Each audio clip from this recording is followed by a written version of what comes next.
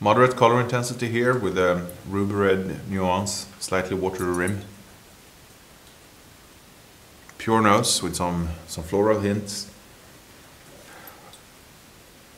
Moderate ripeness and more on the red fruity side with the wild berry fruit, red plum.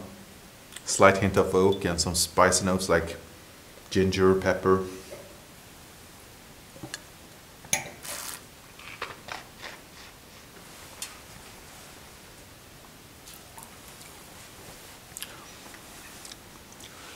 Palate has a bit more than medium weight, quite high extract, but not harsh in any way.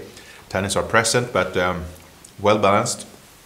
Still just a bit on the youthful side in terms of taste, but attractive sweet fruit there with crushed red berry fruit, plum. There's some herbal notes, some dry spices like pepper as well, and a medium towards long finish.